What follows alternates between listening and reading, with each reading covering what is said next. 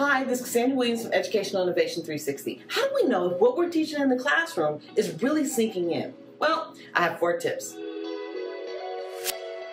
Tip number 1, inquiry learning. Bringing up a problem that is related to their community and have students try to solve it based on what they know, what they want to know, and what they want to learn. Tip number 2, classroom discussions. Bring in books, resources from a different lens, even people. Tip number 3, collaborate, co-collaborate. Call on others, call on your friends, call on your parents and families, and make sure they can help you with a project and really dive in. Tip number 4, always check for understanding. Whether you're using Gimkit, Kahoot, Whiteboard, all these are great things that you can do to kind of sell them to make sure your students are understanding the content that you taught them. I hope these tips help. This is Cassandra Williams from EI 360. Bye for now.